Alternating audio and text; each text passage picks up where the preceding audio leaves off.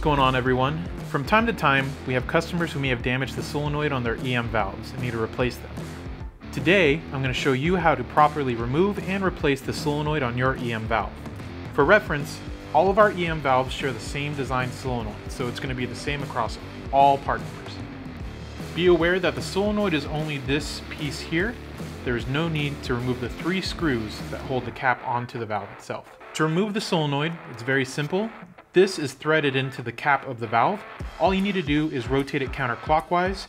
For the most part, all valves should have the solenoid hand tight, so you should be able to break it loose fairly easily, as you can see here.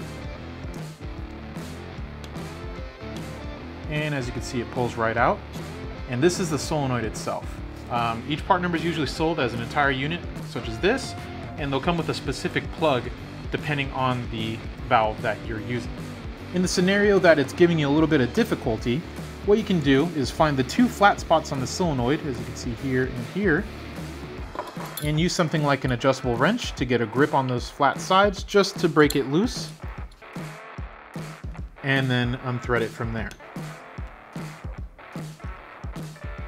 And that's the solenoid. Now we're going to get your new solenoid and install that into the valve. It's just as simple as removing it. You're going to insert this until it bottoms out, and you'll start rotating it clockwise until it bottoms out here. It just needs to be hand snug. That's more than enough. And once you have the solenoid replaced, you can go and reinstall it on the vehicle. For future tech tips, make sure to follow us on social media to see how we're keeping boost controlled.